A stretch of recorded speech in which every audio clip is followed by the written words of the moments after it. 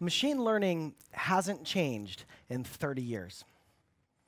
So 29 years ago, when I was 14 years old, we were living on a mountain in the middle of nowhere, and I had the opportunity to go to Stanford University and work on machine learning algorithms. And back then, we were using these equations. The top equation tells you how neurons are connected in an artificial neural network, what we now call deep learning. And the bottom formula tells you how we train one of these systems. It's called the backpropagation algorithm. It's 30 years later. I'm a lot older, and these formulas haven't changed at all.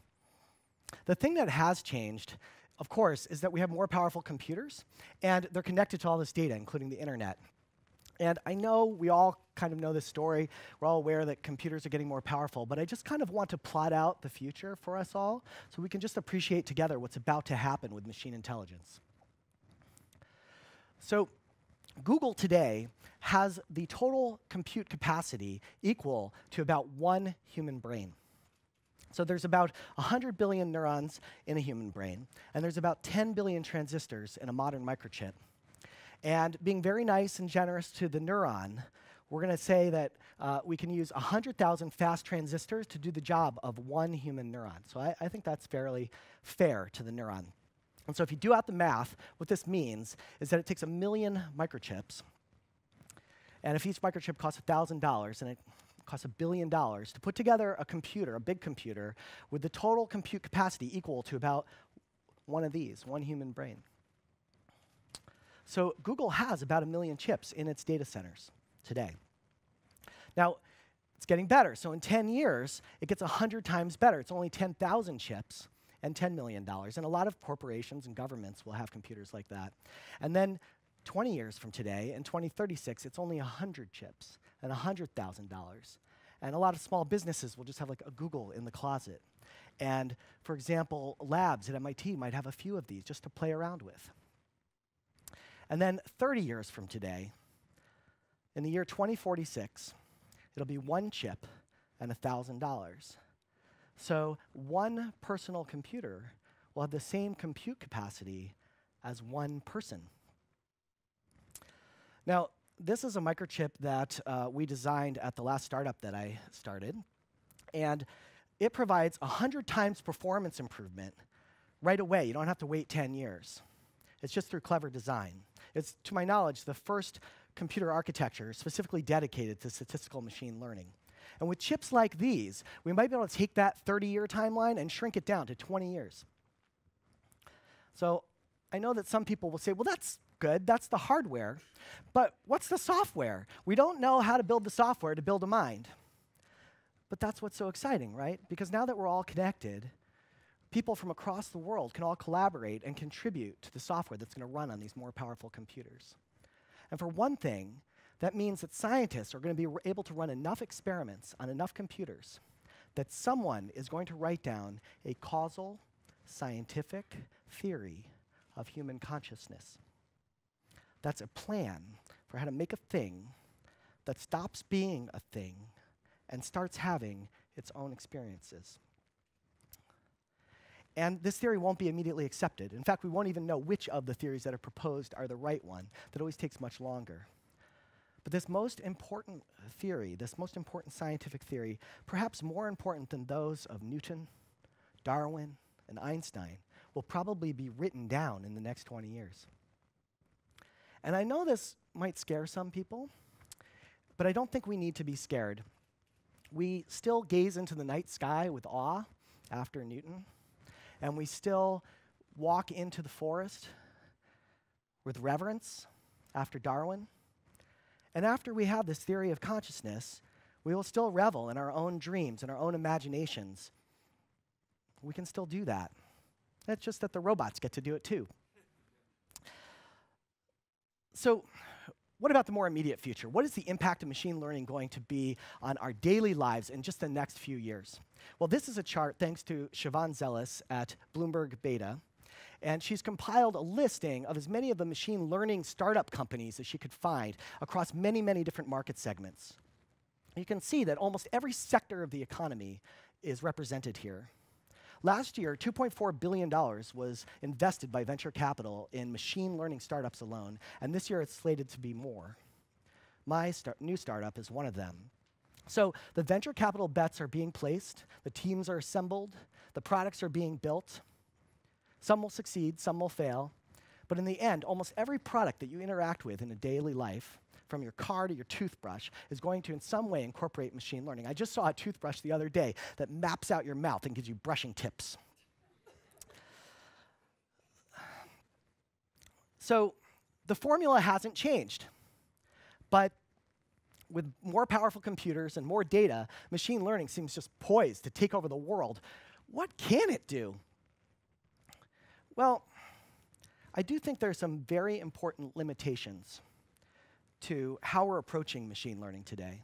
And I think if we can overcome these challenges, we're going to be able to do even more amazing things. And that's what I'm really excited to tell you about today.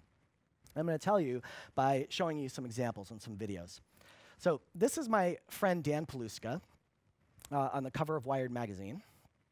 And he was the drummer in my band at MIT. And he also helped invent the legs for the big dog robot.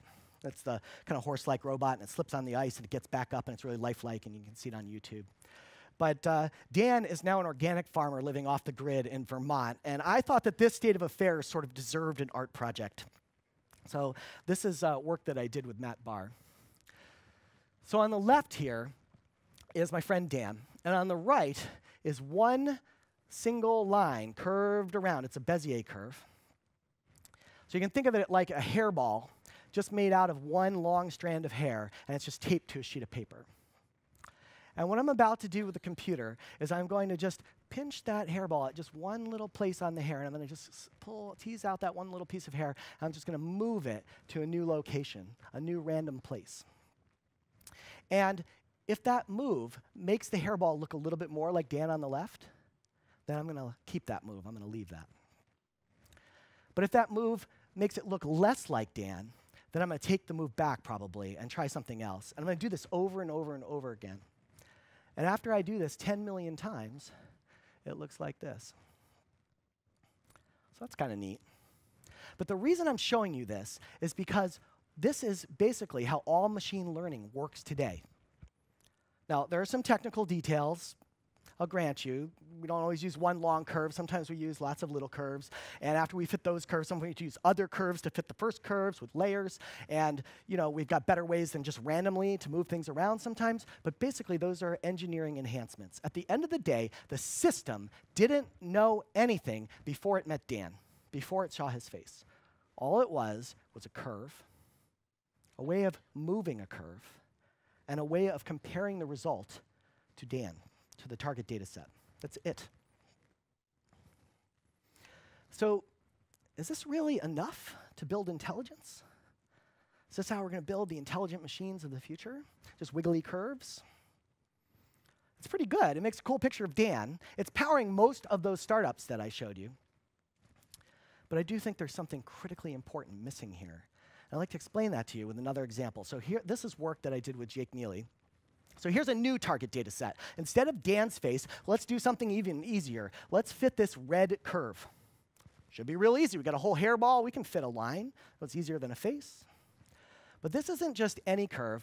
This is data that was collected by Tycho Brahe between the years 1582 and 1600. Every night for 18 years, he went outside and he observed the position of Mars in the night sky. Mars moves around in the sky. Sometimes it's up, sometimes it's down, sometimes you can't see it at all.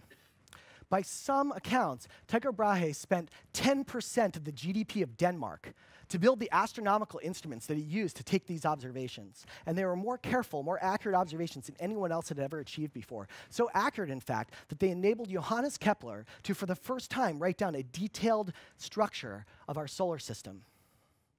Then, as now, data quality was an important issue. So you could ask yourself, as Johannes Kepler did, what is the structure of the solar system, the architecture, that could be producing a curve like this? How could we fit it? Well, let's call that structure, that architecture, let's call it the story of the solar system. So back in Aristotle's day, the story of the solar system was different. The Earth was at the center of the solar system. We don't believe that today. Mars went around the Earth. The sun went around the Earth. They went around in circles. And what we can do with that story is we can do hairball-like moves on it. We can kind of, I don't know, pick the diameter of the Earth's orbit or of Mars's orbit, and we can adjust it. We can pick it up, make a random move. Or we can take the velocity of the sun and give it a little kick. We can adjust it. And you can see that as we adjust the solar system story, the black line that Tycho Brahe should have observed, that's what the story predicts, is different than the red line, which is what Tycho Brahe actually saw. In particular, the black line sort of picks up the fact that Mars goes up and down, but there's little extra wiggles in there, and that's called retrograde motion, and people worried about that. And so Ptolemy came up with a different story. And he said, well, there's an invisible point, and that goes, the Earth's still in the center of the solar system, but there's this invisible point, and that goes around the Earth, and then Mars goes around the invisible point, and there could be more invisible points, and those are called epicycles. And we can do the same thing. We can do hairball moves, so we can change the radii and the velocities, and we can kind of fit it. And you can see it makes a new black wiggly curve. And it looks a little better, maybe. It's got sort of retrograde wiggle motion in it. But let's really measure that. So let's sort of subtract the red line from the black line for both of these stories. Let's call that the error, the difference in the prediction of the story from the observed data, just like we compared the hairball to Dan. Just what's the difference? And you can see in Aristotle's story, the error is going down. And in Ptolemy's story, with epicycles, it doesn't go down. It kind of stays pretty much the same. In fact, Ptolemy's story was not a step forward for science. But then something great happens. Copernicus comes along, and he says, let's put the sun at the center of the solar system.